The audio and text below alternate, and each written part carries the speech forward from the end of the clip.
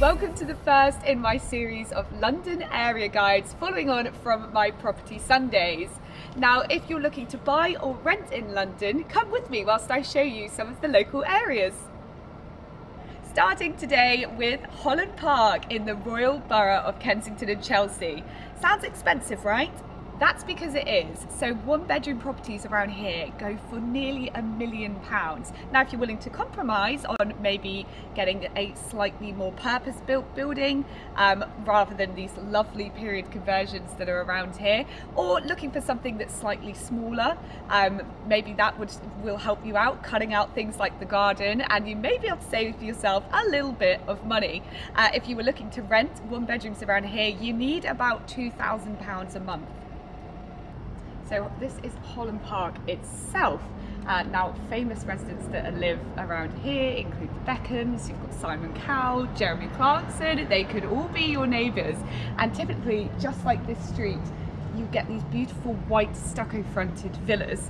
Now, unlike many places in London that will have, split these up into different flats on each level, most of these are still big houses, and they go in excess of like 20 million.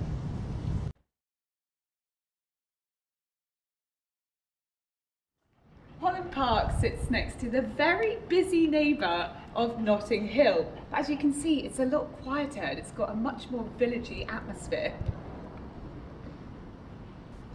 That's because of the local shops, many of which are independently run, including a butcher's, bookshop, chocolate shop, deli, gift shop, luxury beauty salons, cafes and boutiques, not forgetting many a cute restaurant too.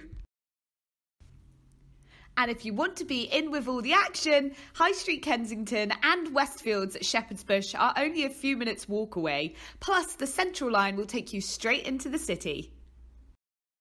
And let's not forget Holland Park itself, hidden away, tucked off the main street, so you can even walk all the way through to High Street Kensington.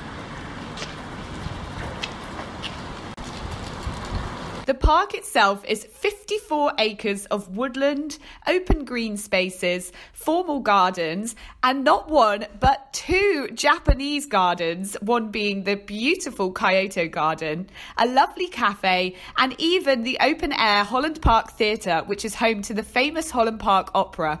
There are even wild peacocks that roam around the park too. So in summary, Holland Park is the perfect hidden gem in amongst some of London's busier districts that still remains a village. Sure, you'll pay a price to live here, but hey, it will be worth it. I even spent 6 years here myself.